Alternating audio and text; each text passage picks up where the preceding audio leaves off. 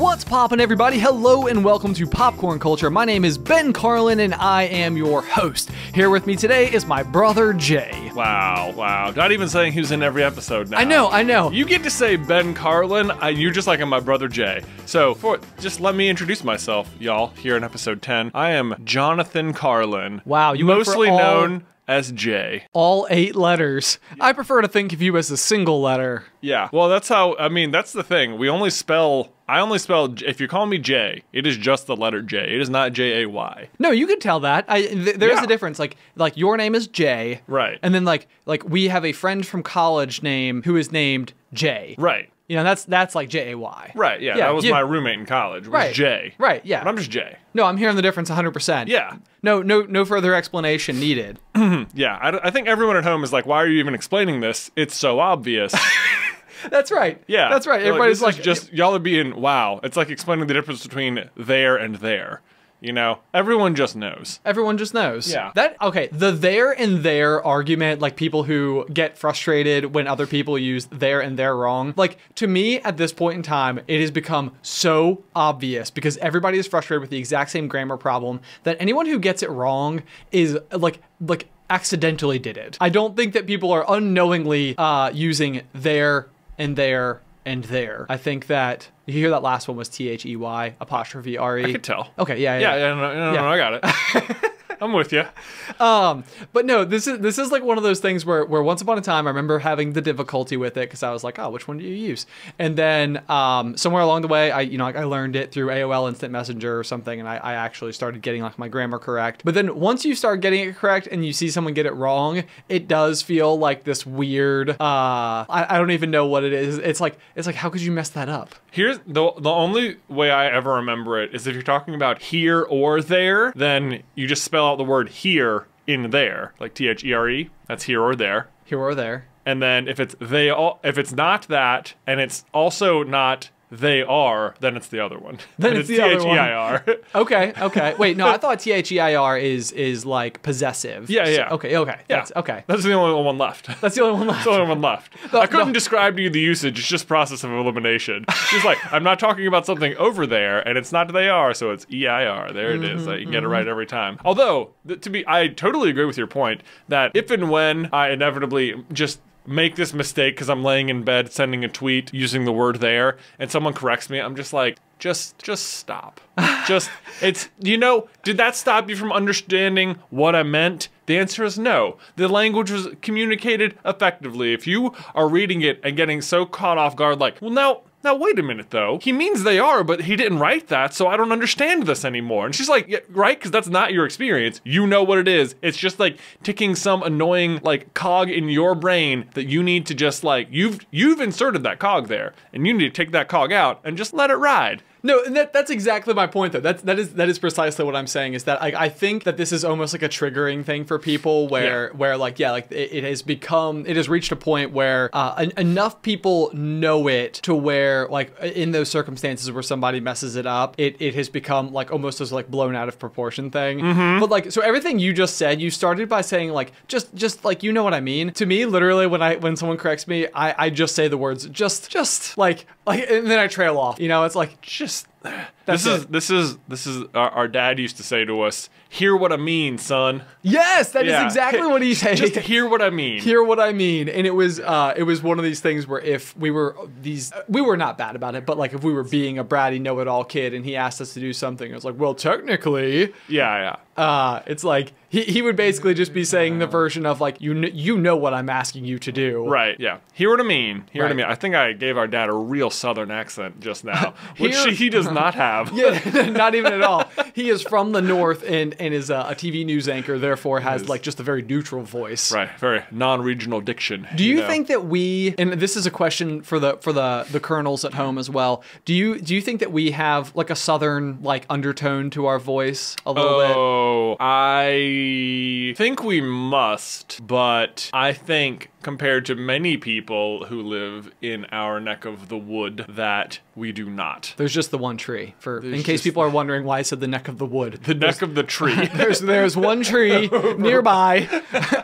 Every once in a while, if you're lucky enough, you can get one of the golden apples that grows on it. I know, so tasty. It's amazing. So tasty.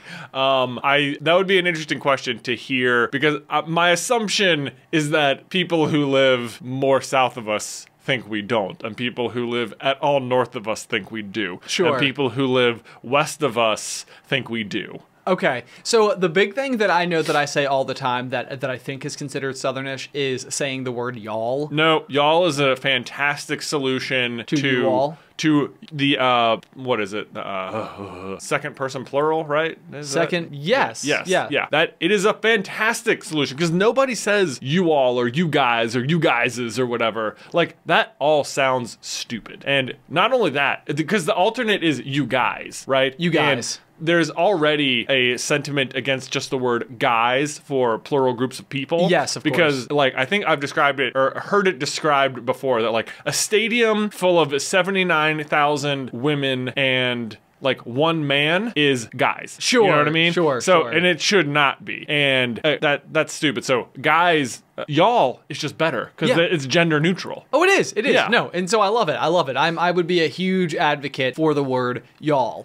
The other thing that I have gotten before is mixed reactions to, like, so I feel like we were brought up saying like yes ma'am, no ma'am, yes or no sir. Oh yeah. And one thing in particular that I think gets people is like, and I will say this to everybody, like all the time. And if I say yes ma'am to someone very, very, very frequently, I think it comes off as if I am suggesting that this person is much older.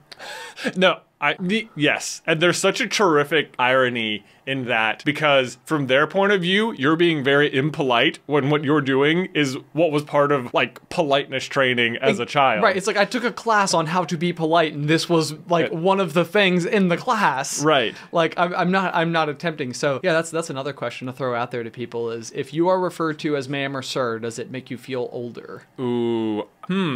This is an interesting one. I'm just thinking about it, just thinking out loud here. Don't have any basis for this. But to me, I would bet that ma'am makes people feel older in a way that sir does not. Like, and this is and I could be totally wrong. It feels like the kind of thing where like ma'am indicates older woman, whereas sir indicates some sort of like distinguished man or something. like because of where and when these words would have been sourced, that is more likely what the original versions of it would have been, going back to saying them from the beginning. Maybe not. Maybe that's how it's evolved. I don't think that's where it started. Okay. Interesting. But this is, it's interesting how, because you'd think politeness would be like pretty universal through generations, but it's interesting that like the things you learned, like to say yes ma'am, which would have just been considered generally accepted politeness when we were a kid, right, would now come across as potentially impolite and insensitive as an adult. Right, which is strange.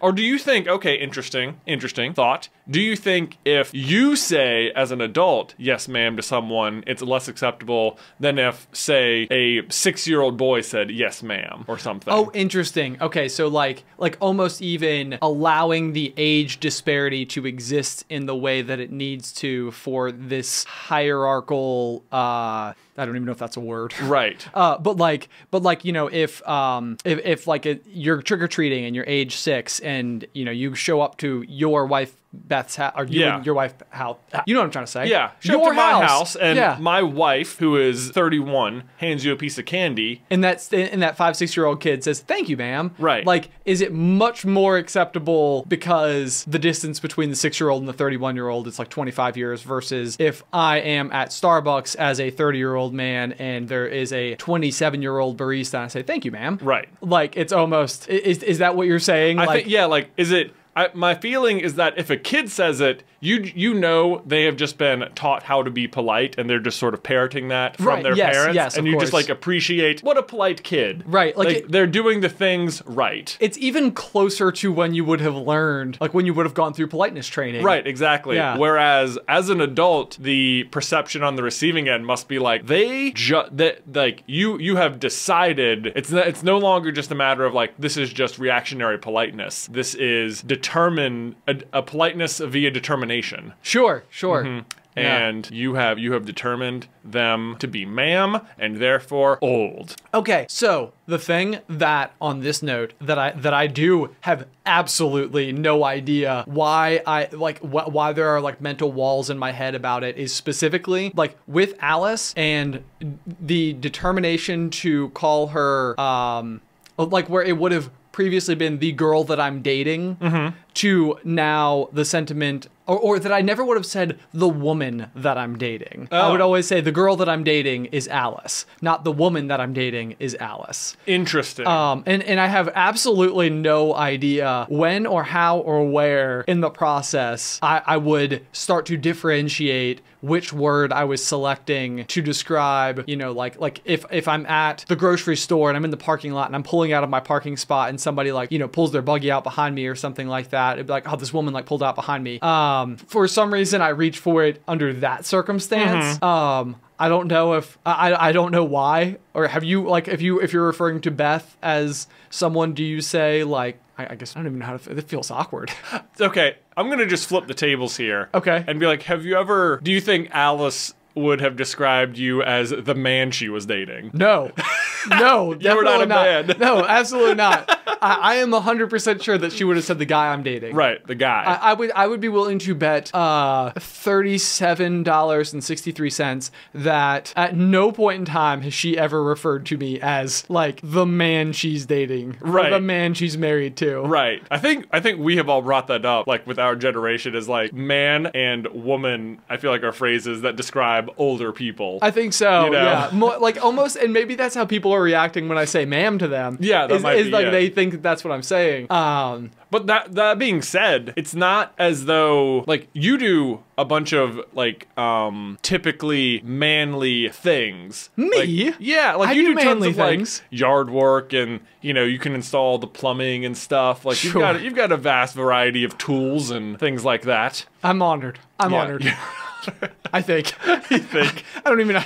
Is this a compliment or an observation? But there's a weird thing that goes there, like man is such a, there's certain connotations with that in so many different like if you're like a real like manly man, that feels like someone who's like lives in the wood and chops wood, and a chops wood is always what comes to my mind. Yeah, it's like hunting and like the type of person, he's like grizzly, the type of person who actually not only owns an axe but sharpens it, like on like a regular occasion, and shaves like with it. They have like a they have like a well-maintained axe. Okay, so this is like you say, like I like do like quote unquote manly type things. Somewhere along the way, one of my friends was renting a house that was like 100 acres of land, and to me, I was like, oh my God, this is gonna be so much fun. We're gonna have like all these woodland adventures. Yeah. And so somewhere along that way, I went and bought like my first chainsaw. Yeah. And so one of the things, and this is like, I do think that I felt pretty cool going in. I bought a Stihl, that's STIHL, Stihl chainsaw,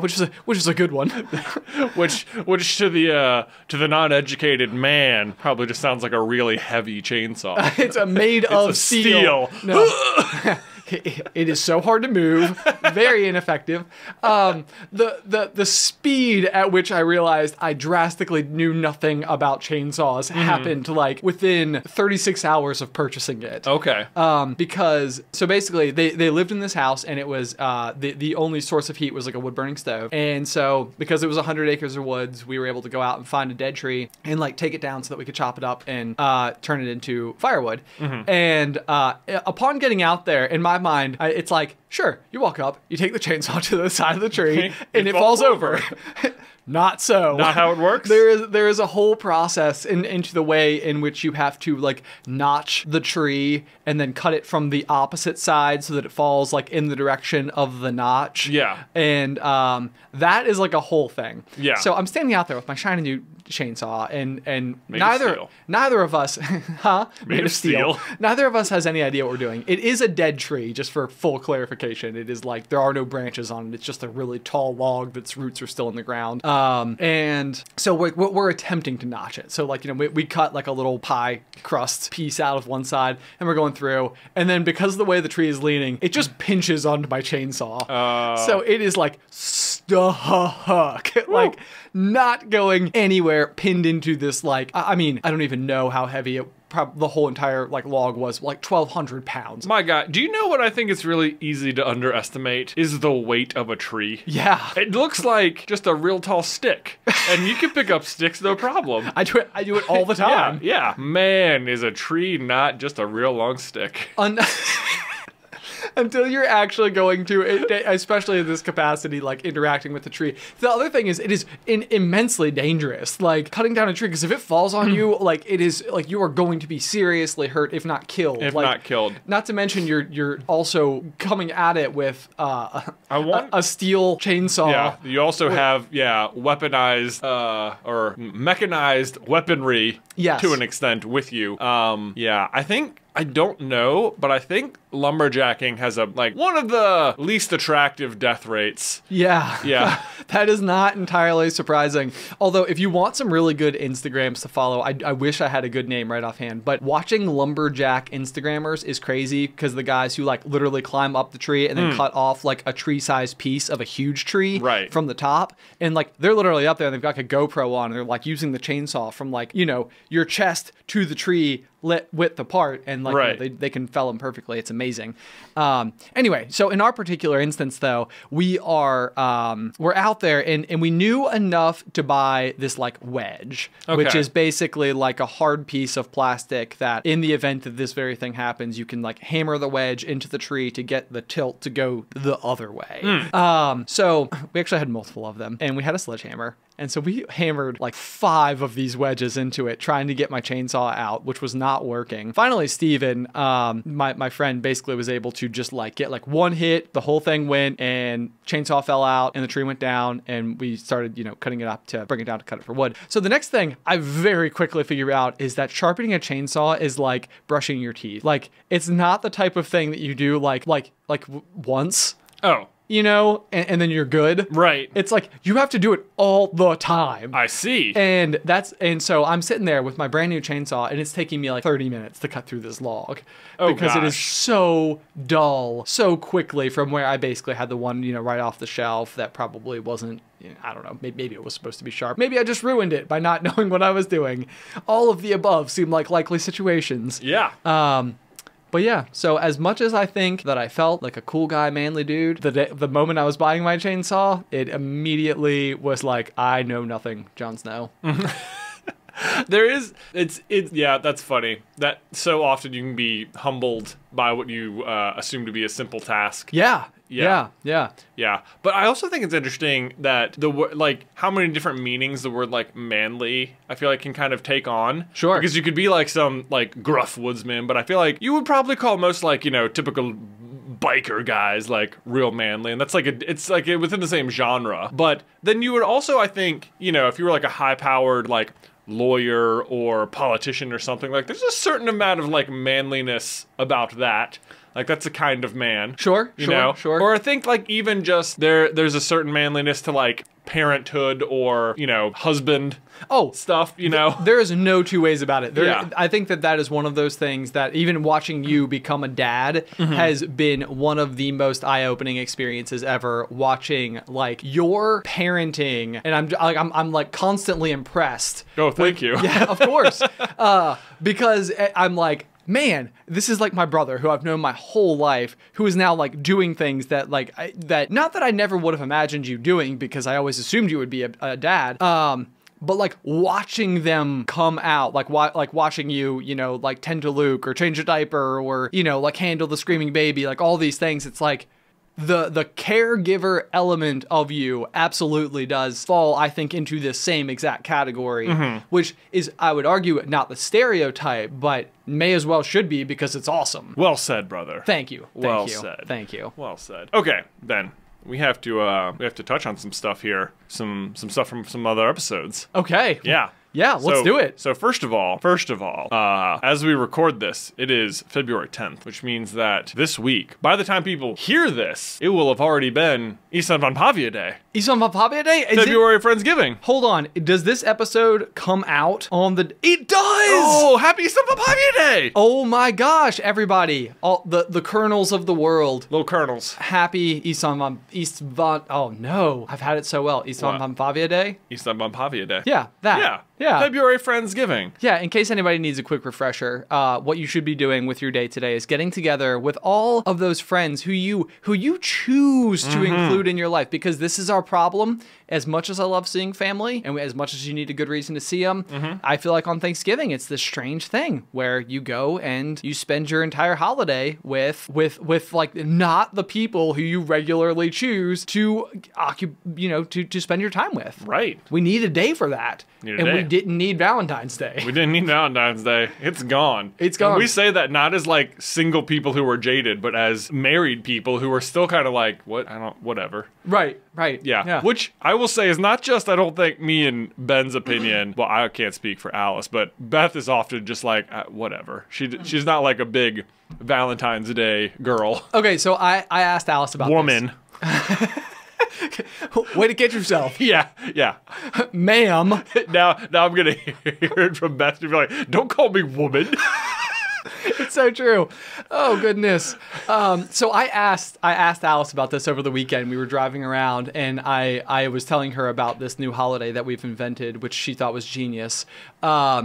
And so I was like, what's your take on it? Because she owns, and we've talked about it before, like a bridal shop, and she has flowers. So this week is like a huge week for someone who owns a flower shop, because there are tons and tons and tons of orders that come in for obviously, roses and stuff to be delivered on Valentine's Day. We know someone, fortunately. Yeah. And so my question for her, though, because we have had very intermittent Valentine's Days, like where a couple of them we've done nothing. I think there was like one year where I gave her like one of each of the classic things, like a stuffed creature, a box of chocolates, and dozen roses and flowers or something. Yeah. So I sort of did like all the normal things, and then like last year I think for the girls we gave is like when we told them we were taking another trip to Disney. So that was like a weird excuse to go all out on it. Right. But that obviously would sort of be like an anomaly over the wavelength of how we normally handle it. And so I was asking her, because I actually didn't know the answer to it, like, do you like celebrating Valentine's Day, or is it something that you can be, excited about, or do you like, I don't know, whatever, because you spend your whole day delivering flowers to like half the people in our area. And I think she did not want to admit this to herself at all, but I do think that she was like, I do kind of like doing something. Okay. Doing something. All right. So I was like, okay, I need to have a plan. So as of you guys hearing this, hopefully I figured that plan out, because as of present, I do not know. Well, the other thing you need to be planning out, Ben, is where are you going to be getting your French fries from? My French fries? I know. Yeah, because the other half of Ystavanpaiva Day, February Friendsgiving, is that everyone has to come over and bring their favorite French fries. AKA Friends fries. Friends fries, exactly. Yes. So I think we described it earlier as you have to cook as many oven trays as you have worth of French fries. Do you have any idea how many oven trays I have? I know you have a lot. I have been baking pretty hard lately, so I have quite the collection. Okay. See, this is why we started drafting. We went through a few rounds of February Friendsgiving. Right. And I think the better way to do it is to obviously you got to include all your friends in the giving part, and what you're all giving each other is the fries from your favorite fry establishment. Fry establishment. Great word. Yeah. But so, where do you have a place that you think serves the best French fries? Ooh. French fries. So probably my favorite French fries in Roanoke, Virginia right now is at a place called Martin's, and they have twisted steak fries, which are like steak fries, but twisted. And they're delicious. They are good. And so I would say that I think those are up there. Second place, in case you're visiting Roanoke, Virginia, and you're looking for a good place to go, Wall Street Tavern also has these like Parmesan something fries, and they're mega super deep fries. They've got like a nice like crackly, crusty, bubbly exterior that has like a nice like crunch bite to it, Crunch bite. Yeah, like you need like a good fry, I feel like has like a good crunchy exterior, but then like the interior is still soft. Like you don't want the whole thing to be crunchy or soft. Definitely not all soft. Not all mush. Like an undercooked what is it called? A fry that has ridges. It's kind of like a frozen food aisle French fry. Do you know what I'm talking about? Like a ruffle fry, maybe like a ruffle fry. That's the wrong word. I feel like a ruffle fry. I don't know what a ruffle fry. Like a wavy cut fry. A wavy cut fry. Yeah. An undercooked wavy cut fry is my least favorite fry. It's like it was a frozen frozen fry, and this is the one that had all the freezer burn on it. So all the other fries are nice and crispy and great, but this one just got soggy because it had too much ice on it. It is the Hot Pockets of French fries. Yeah. I know what you're talking about. Yeah, thank you. Yeah. Thank you for understanding. Where were we headed with this? We were just trying to figure out where has the best French fries. And where are your favorite French fries? Oh boy. Okay, so I think I too shall list two places. Here in the Roanoke, I would. Oh man. I want to say there's some really good fries at this place called Beamer's. Oh, Beamer's. Yeah, they have really good fries. They have really good fries. Describe the fries for the folks at home. Well, they're you can get like these garlic Parmesan fries, and I don't know if I could say much more. They're not wavy cut. I think, do they have the skin on them still? Like they look like hand cut fries. Hand cut fries. I think that they're truffle oil. Truffle oil Parmesan garlic fries. What is a truffle oil? Is that an oil that is surmised from a mushroom? Well, truffles I think are a kind of mushroom, so they must be pressing them to get the oil out. Goodness me. Well, I am looking up at kitchenswagger.com baked Parmesan truffle fries recipe, and if I could make anything that even looks remotely like this picture, then it would be what I would bring to Friendsgiving. Friend Ystavanpaiva Day. Yeah. So I think it's important to note, if you're planning your own Ystavanpaiva Day, February Friendsgiving, is that if you want to make your own fries, highly encouraged. Go for it. However, don't feel like that is like excluding you. If you want to, I think part of it, you just go to your favorite fry joint, just get a big old order, show up. It could be McDonald's fries. You know what? I think there's nothing wrong with that. In fact, what I would really like to see is if you went through a drive-thru and just said, just put as many fries as you can in a bag, and I'll meet you at that window. Oh. Like, I want to see what people would get. Okay, like, I have a new answer. Okay, this is maybe my more fries you can get around the country answer. Okay, around the country, in case you don't live in Roanoke, Virginia. Chances are they don't. Yeah, chances are you don't. Some of you will, certainly. Thanks, Mom. Oh man. Five Guys. Ooh, Five Guys. Five Guys fries. I feel like Five Guys has what I would define as like a purist fry. It is like I think they literally have bags of potatoes about when you walk in, and I think that they have a fry press, which is kind of like a grid thing that you put the tater in, and then it's kind of like a can crusher. Do you remember a can crusher from when we were kids? Dude, a can crusher is one of the best things you can own, and we owned one as kids, and I'd have never brought up can crusher with anyone who also knew what it was. Really? No one. Goodness me, I loved our can crusher. Dude, me too. Well, and what the funniest thing about this is I have dropped this in conversation with friends before. And it's like, it costs like $14, and for some reason I won't buy my own. Yeah, I don't understand. I need a can crusher. Is what it comes down to. I think part of the fun of it when we were kids, if you don't know what a can crusher is, this was like a thing mounted to the wall. Yeah.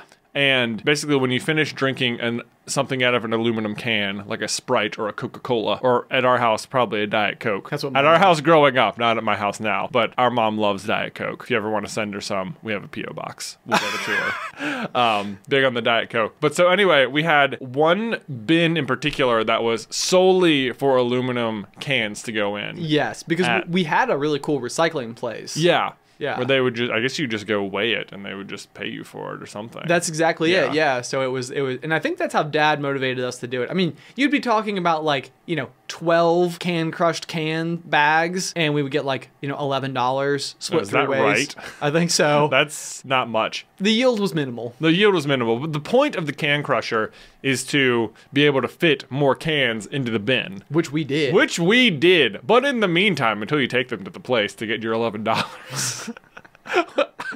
I want to say you and me and Ty would come up with, it's like having a whole giant trash can full of sharp metal objects to play with. For kids, sticky sharp metal objects. But man, would we? We did. I think we would this must have been so annoying to our parents.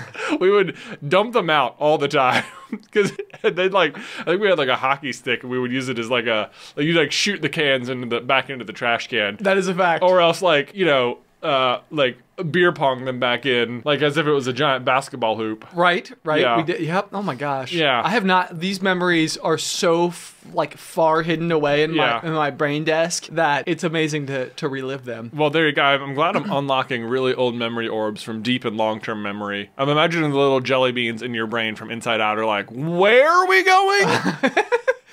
He has not been here Quadruple Z. in years. Like, oh man, We were ready to delete them. we were ready to delete them. Yes, like yeah.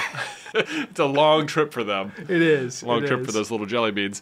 But yeah, so if you too want your kids to have a giant just bin of sharp, sticky, crushed cans, this is a can crusher is for you. But in the meantime, it's so satisfying because all you just put your can in there and you pull a lever and it is like crushed down so tiny. So tiny. Okay. So tiny. Do you remember there was one thing in particular about our home can crusher that drove me nuts? And I want to know if you know what it is without me explaining it. Was it that it was like at foot level? Okay, that's part of it. Because Dad totally installed this with us in mind. I'm 100% sure that he did not intend to crush the cans. No. Because he literally installed it at the height of someone's shin. Yeah. Why would you want to bend over? Right, like do this? There was plenty of wall in that room where it could have gone, and that's where he chose to put it. The other thing was we had baseboard heat, Yeah. and so the handle would come down. Your fist would hit the heater. It would hit the heater, and it was so like you almost felt like you could have crushed the cans a little bit more, except the handle ran into the baseboard heat. Yeah. And so that was just annoying, and we dealt with it, I guess, because it never really slowed us down. We did it all the time. All the time. We had like a babysitter who would come over and like drink a beverage solely so she could use the can crusher. Yeah, that was a thing. So let me just tell you guys, if you're sitting there like, why would anyone want a can crusher? What is the point? Let me just tell you, if you're like, man, can I consume more beverages? It will motivate you and your kids to just plow through any canned drink you have in the house because the joy of crushing a can with a can crusher. Plus, recycling. Yeah, recycling. Okay, we'll put a link to a can crusher As an afterthought. in the show notes, so that everybody can go and get their own can crusher, and you can and should and must tweet us a photo of your first crushed can. Yes. Because I'm so excited to see what people do. I want to know how many people do it. I'm Okay. very excited to see pictures of that and of your Ystavanpaiva Friendsgiving gatherings. Yes, Yeah. that I too. want to see that. No, okay. Before we move on, let me just say, back to Five Guys. Yeah, And yeah. their wonderful French fries and barrels full of peanuts. One of the things, whenever people start talking about like best fast food burgers, there's always this East Coast, West Coast battle. Do you know the two restaurants upon which I am discussing? I feel like the West Coast is In-N-Out Burger. Yeah. And the East Coast, which is the Beast Coast, Yeah. is It's Shake Shack. Shake Shack. That is Yes. exactly what it is. We don't have one near us. We don't have one near us. We have a Steak and Shake. We have which, Which is not the same it's thing. just not the same. My wife Beth, it would frustrate her to no end that I could not remember the difference between Shake Shack and Steak and Shake. To which I'm like, are you kidding? They not only do they both serve milkshakes and hamburgers, but they have the word shake in their name. Right. Like it's so easy. I've already forgotten which one is which. What do we have? We have Steak and Shake. Steak and Shake. We have Steak which and is Shake, not good. which is it's okay. Okay, it's fine. It's fine. Said the little dog in the burning house. We don't.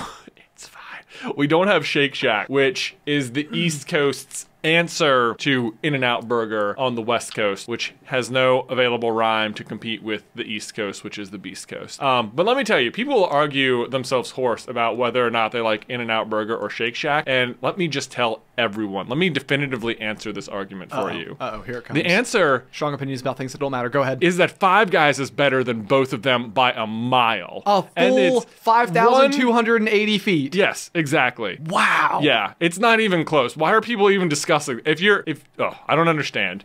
I can tell you're worked up. Five Guys exists on both coasts, and it's way better. Yes. No, Yeah. I do.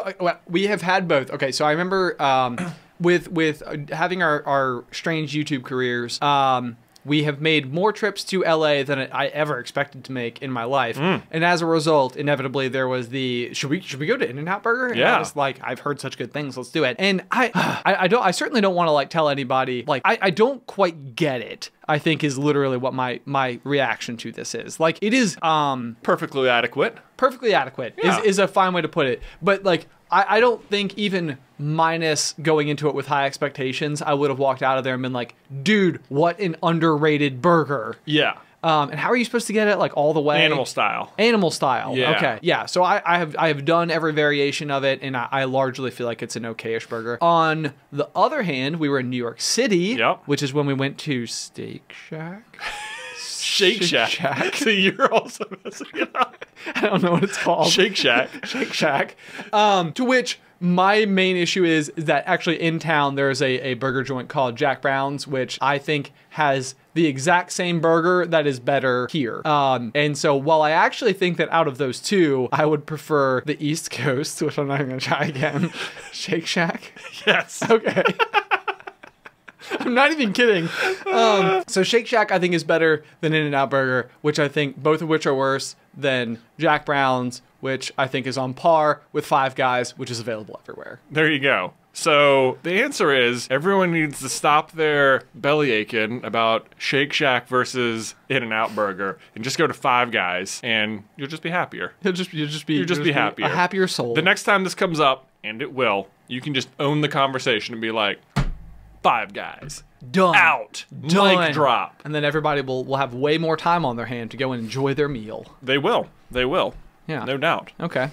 Anyway, we've been we have been to the Shake Shack in New York City where the whole chain started. Oh, we have been to the one. Well, I don't know if it grew from a specific restaurant, but we've been to the one in New York City. Okay. The chain started in New York City. I don't know if it's the one. Right. It's the one near Broadway. Yes. We've been there. Do you remember while we were there, we met a nice family who found out that we were YouTubers, had no idea who we were, but thought it was so cool they wanted to take a picture with us anyway. I do remember that. Yeah. Yeah. I thought that was like the oddest exchange ever. It's like, oh, you're important? Let's take a picture. We could have been lying. We could have been lying. Could have. We weren't. On that note, okay, We're also not important. This is a very unnecessary tangent, but I do think it's one of the funniest things ever. One of the first ever meet and greets we did was at a conference, maybe VidCon, somewhere along the way. I don't know what story you're going to tell, so I can't confirm which one you're going to talk about. Okay, so we were in a group where we were actually put in like last minute. This is playlist live. Yeah. Okay, in Orlando. In Orlando. And so we were in a group with a whole bunch of like prankster YouTubers, and then it was us. And so, but we didn't know that. We did not know until that. we showed up. Like the guy who hooked it up for us was like, "You guys want to meet and greet?" And we're like, "Absolutely!" And we show up, and it's real obvious what has happened. Someone dropped out. Yeah, someone dropped out of the prankster meet and greet, and he was like, "I got guys who can fill you." Right. So with the idea here being that, roughly speaking, maybe if you like this particular prankster YouTuber, chances are you're also familiar with these other four people who also do prankster videos, and then us. And so during that, we actually ended up having plenty of people that came through who knew us, and it was fantastic, and they were all amazing. But at the very, very, very least, there was one person who came through, and it's so funny in situations like this because I think the people coming through the line, meeting the quote unquote celebrity, the talent, is just as aware of the circumstances as we are. Mm-hmm. And they were like, I'll take a picture with you. Like almost as if like they were doing it to like make us not feel awkward. Like, right. Like they were like, don't worry, I got you. Like I'll make this okay. I'll take a picture with you. Like make you feel important. Don't give me that pity pic. Well, it worked out because there was one girl who we met and we took a picture with who had no idea who we were. And then like 2 years later, I remember she tagged us in the photo and she was like, oh my gosh, I became a huge fan of this YouTube channel called the Super Carlin Brothers and I wanted to meet them for so long. And I was digging through my phone the other day and it turns out I already have. That's hilarious. And it was that girl? It was that girl. Oh, yeah, man. yeah. That's so funny. So we had met someone they came through, had take a pity picture with us, and ultimately just like not even related to that event, Right. became fans of the channel, and then realized that they had already met us, which I thought forever that has been like, I wish I even knew the person's name, but it is like one of the more hilarious interactions we've had with anybody. I was so nervous when we did that meet and greet that's how, because of how we got in all the prankster things. So yeah, the way a lot of these meet and greets at cons work is you'll meet like a group of creators at once. So you sign up like with which group you want to meet. Right. So you're gonna meet like 5 people or 5 channels or whatever. And so yeah, we were like this fandom channel, and then it was 4 prank channels. Right. Yeah. So, and gosh, because the first person that the people were going to meet was clearly of the other prank channels, the big one. The one that's most well known. Yeah. He probably should have been at the end of the line. Yes. Yeah. Yes. I will say that if you're organizing a conference, you want the most popular person to be at the end. Right, so that everybody comes through. Everyone comes through. Yeah. Yeah, because what happened was that because he was easily the most popular person in that meet and greet, the people who were really excited to see him were the most excited like people there. So like the first maybe 10 people in line were there, they were the biggest fans of the biggest person there, and they got there early. Right. And they didn't care about meeting anyone else. So the first like 10 people come through and we're like, God. Yeah, it was definitely like a major humbling moment where I was like it was such an honor to be asked to do like a meet and greet, like as if like other people in the industry had perceived enough demand for us to be there that like we had this thing, and then it was like, this is the exact opposite of how I thought this was going to go. Like I thought that this was going to be this like, I don't know, feeling special moment, and instead it was, for the first 15 minutes of it, I was like beat red. Terrible. But eventually, those super fans cleared out. And then I almost think, my recollection is that our last minute inclusion in this particular meet and greet, like, really attracted a lot of people to it. That otherwise were not fans of prankster. The prankster channels. Yes. Yeah, which that must have been awkward for all of them. I know. So yeah. the tide shifted a little bit at one point in time. I do remember, this was the first time we ever did it like this, like the meet and greet at all. And I always remember there was like one little girl in there she was there with her parents, and they like told us they'd flown from Texas specifically so she could meet us. And I was like, there's no way that's true. You were mistaken. Yeah, you were. We're not the guys. No. We're not the droids you're looking for. Yeah, I don't. And that's so funny. And interestingly, even on the same token, so we've done like a meetup series now, across the country, where we've been to like Chicago and Washington D.C. and Salt Lake City and a few different places where we like rent out a movie theater and people come and like watch the movies with us. Probably the people listening, I think, are the ones aware that we do this. But the very first one we ever did. Oh yeah. The funny thing about it was we had our friend Seamus Gorman, who is like a fellow Harry Potter Pixar theorist on YouTube, was in town to come and do like a Spartan race with us and to sort of be like a part of the event. And so we're like super nervous about the whole thing because it is the first one we've ever put on. Yeah. We have no idea what to expect. We're like scrambling, like people who weren't even like signed up as volunteers ended up like working the whole event and not watching the movie and being phenomenal. So the behind the scenes was just pure noise and mayhem. And then, of course, this like first person walks up, and the very first person who's ever come to a Super Carlin Brothers meet and greet is like, I'm actually just here to meet Seamus. And it was like, what has happened? Like, I think the fear, again, I went straight back to that first moment, and I was like, oh no. Yeah, I remember that moment, and there was like oh boy, I hope like this is gonna be awkward. Yeah. But not if you like Seamus more than us, that's totally fine. But no, of course, perfectly acceptable. Yeah. That I take no issue with. Too. Yeah. But in the event that you came to this specific event, which was definitely set up and advertised as a Super Carlin Brothers meetup, where we had like a space, like a table, that Seamus was like hanging out at. Yeah. I think that you may have been, may have not been what you were expecting. Yeah. For that one kid. Anyway, the rest of the day went fine. Anyway, super good day. Super good day. All right, Ben. So I see we got a lot of feedback from people who, in fact, knew people who were on reality shows. Yes. Okay, I was very excited about this. The strange thing about having any sized audience whatsoever is like being able to ask so many people a question that I desperately want the answer to be yes to, and people came through a little bit. Yeah. Like people knew people, which I thought was fascinating. And it was even interesting to me. A lot of the people who wrote back, and specifically if they knew like a Bachelor contestant, the way that they described someone who I absolutely know who they are is like, they would like give me like all this like additional background, like they were the person who did this or whatever. It's like, oh, I know who that is.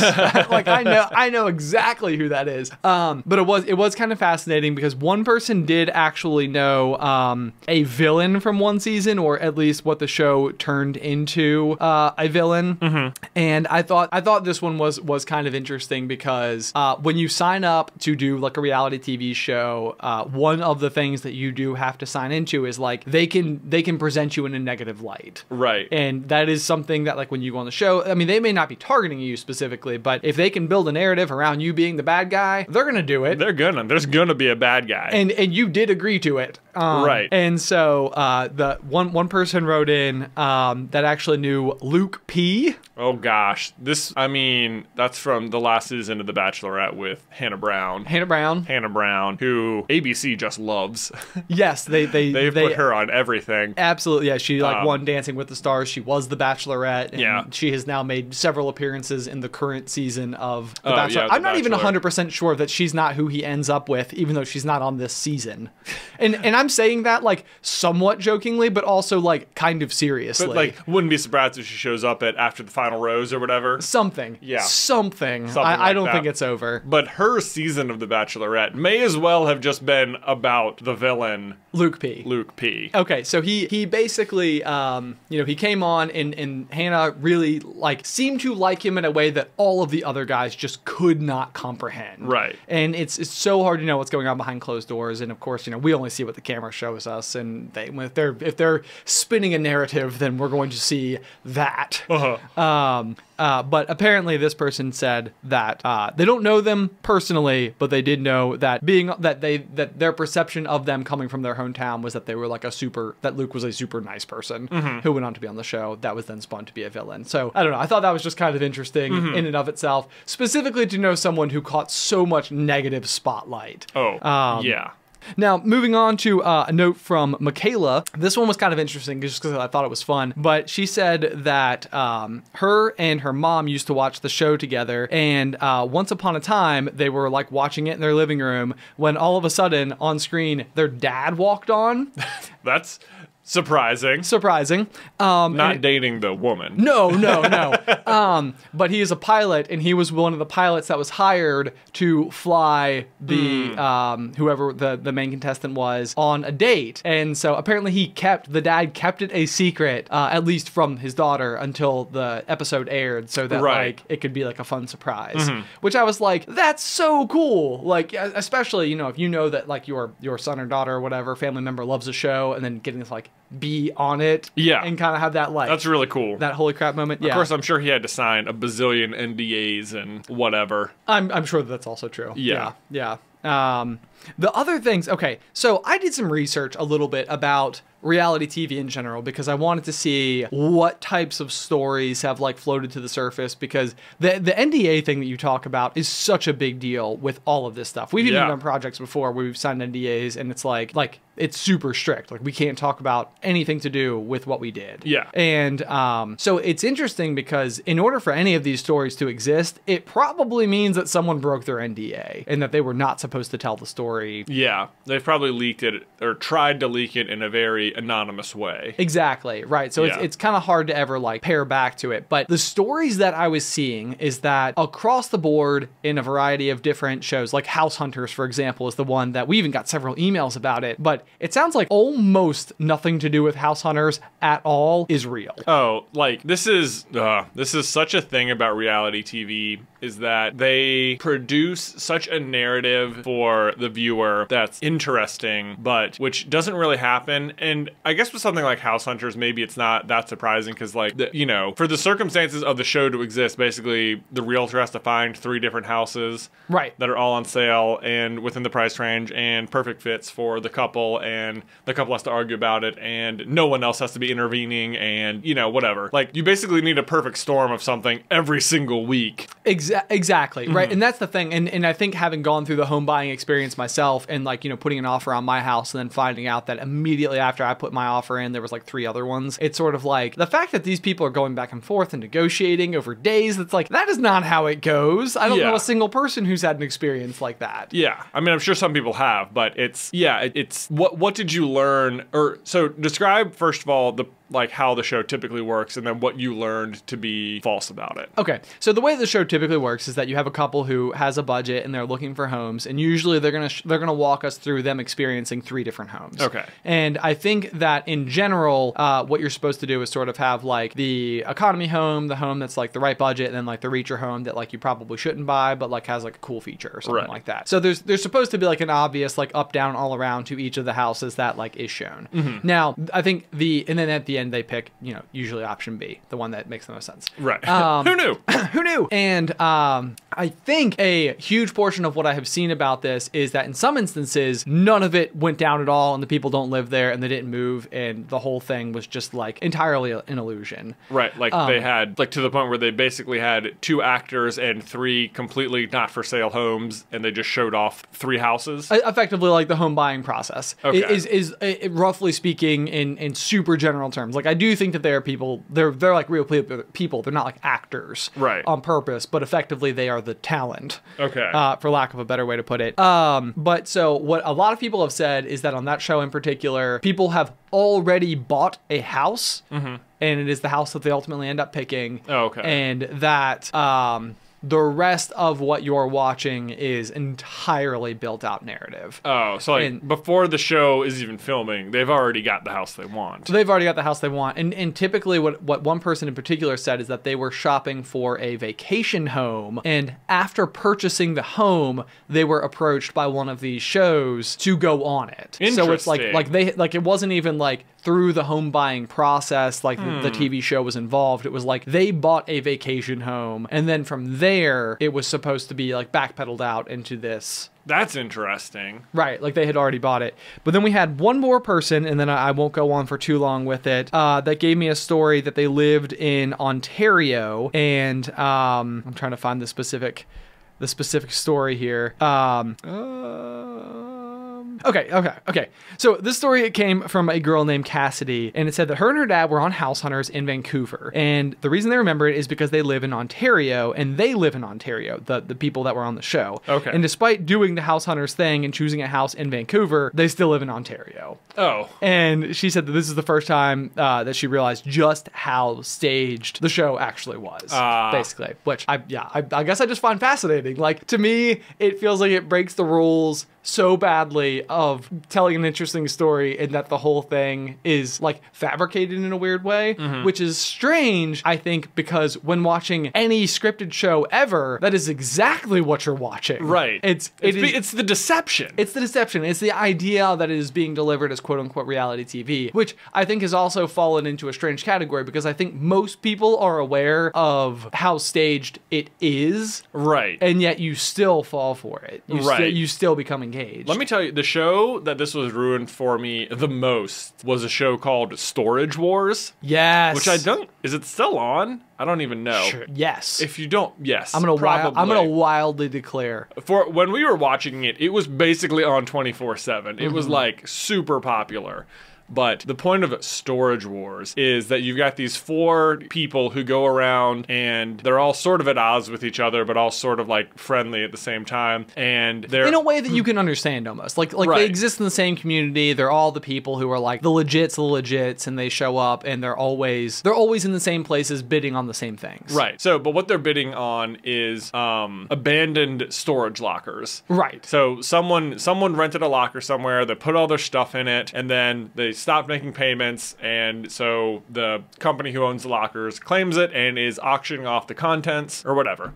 Storage Wars has your people come in, they open the locker, they can like look, they can't go inside or touch anything, they can just look from the outside and decide whether or not they want to bid on it. And the pull of the show is that they're buying basically a lottery's worth of junk. And maybe there's something of extreme value in there. So can they buy someone's abandoned objects and turn it into fortune, basically? Or profit, even. Profit. You know, I bought this storage locker for $500. I'm going to sell this cool item I found for $3,000. Right. You know. Right. It's the dream, basically. It's the dream. Yeah. And so it's like a really fun show to watch because what could they find? It could be literally anything. And I think I even get that. Like, you know, I think I can so imagine the circumstances where, you know, somebody has the storage unit, they put all this stuff in there. At one point in time, they were like rare baseball card collectors. So there's a shoebox that has that in it. Right. You know, and there's somewhere. a rookie Mickey Mantle card in there, and oh my God, this is unbelievable. Right.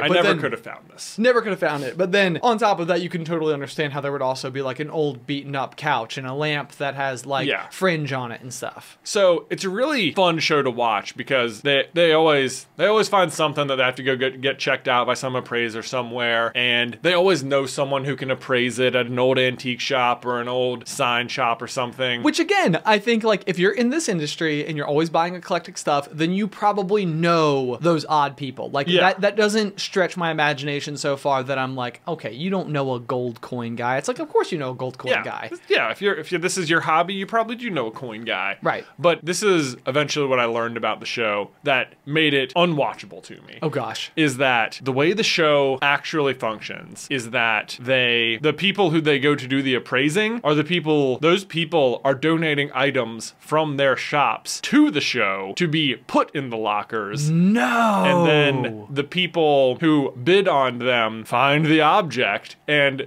contact this person they know, and then that store gets exposure on the show. So like the stuff they find that they take to the people, those are all plants. And it's like, they're not, I know. It was like, this like wrecked my brain because me and Beth probably we watched this show so much when it was on. Oh my in like gosh. full force. And it was so like, you're like, the fun of the show is that they're basically opening up a lottery and like either they struck big, they risked it. They, you know, sometimes they get in little bidding wars with each other and you're like, oh, when he forced the guy up to like 3,000, it's really important that he finds something cool in there. Right. Yeah. Like the stakes are they're so manageable, but also like very relatable. Right. You know, it's like you can, it's not hard to get invested in exactly that concept because it's so straightforward. Yeah. It's like, here's a place where there might be a rare thing. Yeah, and and the fun was, you know, whatever they'd find, they take it to the appraiser and they'd be like, I know what this is. This came from this kind of factory in this time period of America, and these were hard to find because they were made with this particular thing. And it was like, oh, this is a cool little history lesson about whatever they found. Right. But it's like, it's not real. Not real, people. Ugh. Yeah. Sorry if you still watch Storage Wars and I just ruined it for you. But I'm not sorry. Wake up, sheeple. Sheeple. Goodness gracious. Okay. Well, I mean, that was fascinating, and I had no idea any of that. That is a super, super interesting insight into. I know you did completely. Is Pawn Stars the same way? Almost definitely. Goodness. Sorry. Let me enunciate that. Almost definitely, not mostly. Oh, I see. Okay, almost definitely. Yeah, okay. I don't know for sure that that's the case, but I would totally bet that's how Pawn Stars works. Okay. And how American Pickers works. I would bet. I don't now. River monsters, probably not. You can't really plant the fish. Where of? Oh, dude, there would be nothing more upsetting. It's like really what they did. They sedated a 400-pound tuna and dropped it in the area. like no, that'd be so terrible. That show was real popular for a hot second. I don't know. That's still on. Okay, before we sign off, because we're right at that limit. So I want to ask you the question: that are these shows that we're discussing, are they reality TV?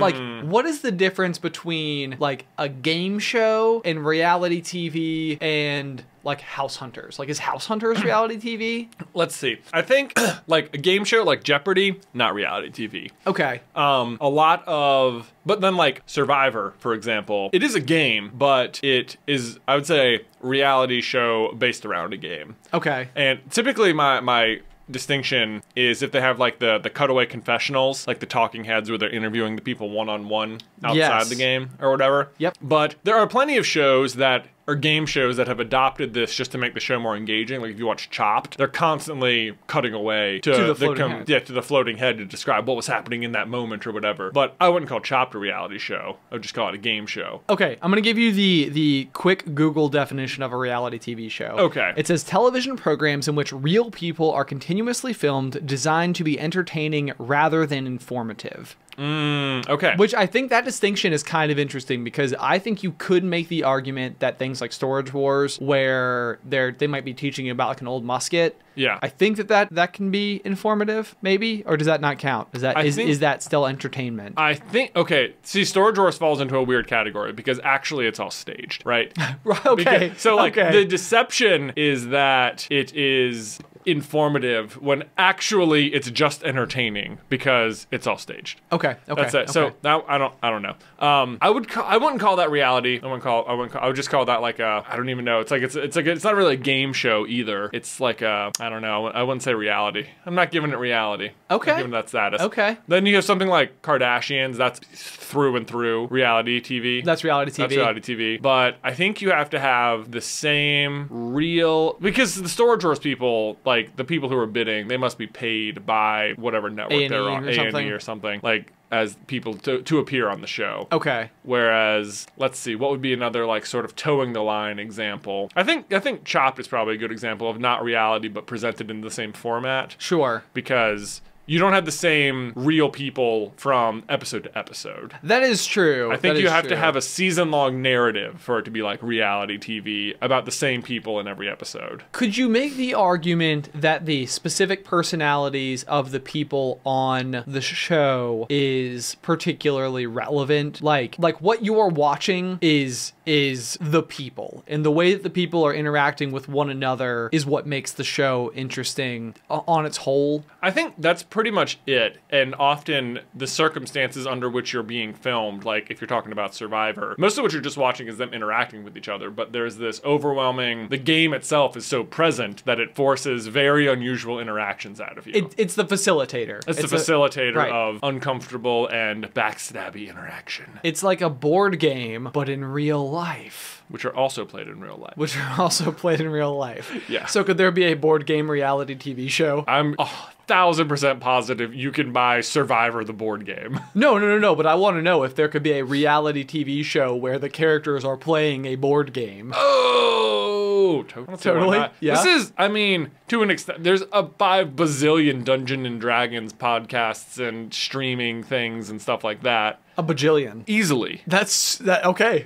Yeah. Perfect. There you go. Okay. I'm fascinated. I want there to be a mainstream, highly produced board game reality TV show. I bet you're going to hear, I bet this exists and there's a single clear example and you're going to get emails about it nonstop. Bring it on. If you guys have any feedback for us at all, I love reading your emails. You can send us an email at popcornculturepod@gmail.com, or you can follow us on social media for a variety of different ways. On Twitter, I am at SCB_Ben. Jay is at JONKERLIN. That's at John Kerlin. Yup. And what is our Twitter handle? At APopcast? APopcast. At APopcast. Yes. Yeah, be sure to go and follow us. Or you can just shoot me an email. That's just as good because I do read them. Otherwise, guys, I think that is everything for today. Until next time. Pop, pop!